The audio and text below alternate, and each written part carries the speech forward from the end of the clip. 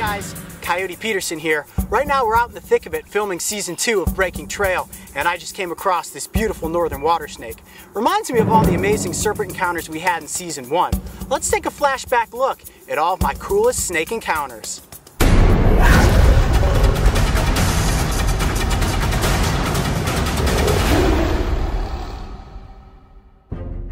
Looking back on the incredible adventures of season 1, it's crazy to think about how many snakes we encounter. Whoa, whoa, whoa, whoa, whoa, whoa, stop. You got a rattle? We came across a handful of adorable baby snakes. There were angry medium-sized snakes. And the typical signs of aggression, he's trying to bite me right from the start. Snakes at night. All right, it's a water moccasin. And snakes in the day. One thing I don't ever recommend you do is stick your hand into a hole after a rattlesnake. Snakes in trees, and snakes in the water. Venomous snakes, some with a serious dental arsenal of danger. And then of course, giant snake invaders that were as friendly as could be. Okay, she's kind of close to my face right there, sniffing me. I think the only place we didn't see snakes was on a plane. So without further ado, let's take a look at the top snake encounters of season 1. One of my favorite encounters happened on North Bass Island, home to a variety of species. That is a baby Lake Erie water snake, but none more elegant than the fox snake. See, her head's just kind of sticking out on the branch there. You see the checkering, goldish and black in color. Nothing is more exciting than climbing a tree to catch a snake. Okay, I didn't want to get much further off the branch than that. Ow, ow, ow, ow. And that's how you scale a tree to catch a fox snake. And the good news for me is that this species is one of the friendliest on the island. And while North Bass is not home to any venomous species, there is a certain snake that does not want to be bothered. There's one! There's absolutely nothing I love more than running after and diving for a water snake. There we go, that's a pretty good sized one right there. That is the Lake Erie water snake. And the typical signs of aggression, he's trying to bite me right from the start. Wow, that is a good, ow, jeez. Yeah, he just took the tip of my finger and sliced it open. Okay, hold on, let me try to get him under control a little bit better. I'm used to being tagged by water snakes, and I'm sure some of you are cringing, but trust me, it looks a lot worse than it really was. From islands to the outlands of Arizona, snakes are everywhere. One of my closest encounters happened dark one night deep in the desert. Check this out, guys. Fantastic.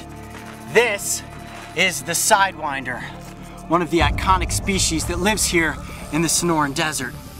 And this is the smallest rattlesnake species that you can encounter out here, and they are also known as the horned rattlesnake. I absolutely love the way sidewinders move, as long as they don't move too close to my face. Look how beautiful that snake is.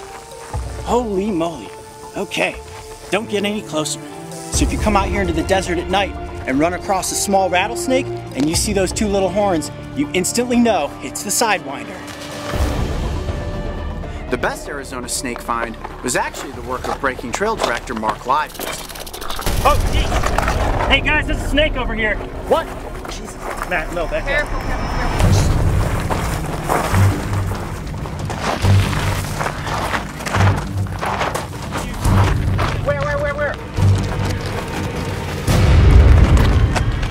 All right, watch your footing. All right, Chance, come up slow. Oh yeah, that is a Western Diamondback rattlesnake. Priority number 1, guys, is safety. I want to get that snake out of there. I want to be as careful as I can. He's basically sensing a couple of warm body masses and he says, okay, this is not prey. These are potential predators. After getting this big boy out of the rocks, we got the surprise of our lives. You come across this guy in the Sonoran Desert, you step back and give it respect. Does he have double fangs? Holy cow, he does. Double fangs. Didn't see that one coming. Now, rattlesnakes are constantly replacing their fangs, so one of these sets is getting ready to drop out, and then the new set will be in place so he can go out there and hunt for his dinner. Whether by the light of day or the headlamps of night, snakes seem to be everywhere. So night herping is when you're actually out looking for reptiles. Herpetology is the study of reptiles, so kind of the slang term is night herping. Oops, stop, right there. Chance, get up. Ah. It's a coral snake. This is one of the coolest snakes here in the Everglades. This is actually also the most venomous snake we could have encountered tonight. Personally, I seem to have the best luck searching out serpents on sunny mornings after a late night rainstorm.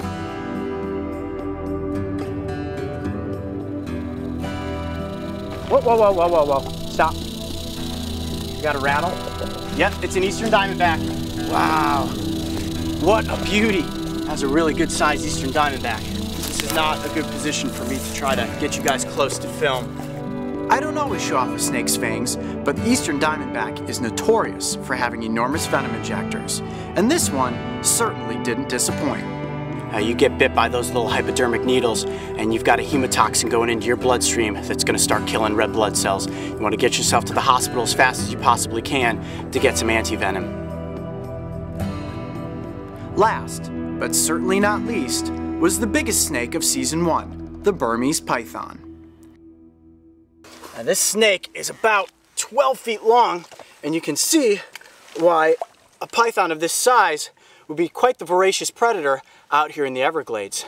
And what people really worry about is these eating some of the more threatened species like American crocodile hatchlings or the Key Largo wood rat. Sadly, these snakes are invaders to the Everglades, and nothing is more destructive to an environment than a predator that does not belong. Now, this snake is used to being handled, so I don't really feel nervous with her wrapped around my body. I would never recommend that you try to pick up a Burmese python if you see it in the wild. It's best to just leave it alone. Obviously, they're an invasive species here in the Everglades, so you'd want to alert somebody if you did ever encounter one out here. People get them when they're small, and they grow into these 12-foot giants, and then people release them into the Everglades. Unfortunately, when these snakes are now captured in the Everglades, they're immediately destroyed. This gentle giant was provided for us to film with, and on a positive note, is being kept in captivity to educate people on the negative effects snakes of this size can have on the local wildlife populations. I know a lot of people are terrified of snakes. Clearly, I am not. Okay, she's kind of close to my face right there, sniffing me. Let me go up on my hat. All right. And whether you love them or loathe them, dove off the edge of that hill there and managed to nab 2 snakes at exactly the same time. This is absolutely awesome. Please keep in mind that these beautiful reptiles, when not considered an invasive species, are an important part of the ecosystem and are much more afraid of you than you should ever be of them. Looking back on season 1, our official list of top 10 snakes are: number 1, baby snakes. Look how cute he is. Wow. This is probably only a couple weeks old. Number 2, the gopher snake. They will hiss, but this one is really being pretty cool to hang out with. Number 3, the fox snake. What an absolutely beautiful snake. Number 4, the northern Pacific rattlesnake. One thing I don't ever recommend you do is stick your hand into a hole after a rattlesnake. Number 5, the Lake Erie water snake. There we go, that's a pretty good sized one right there.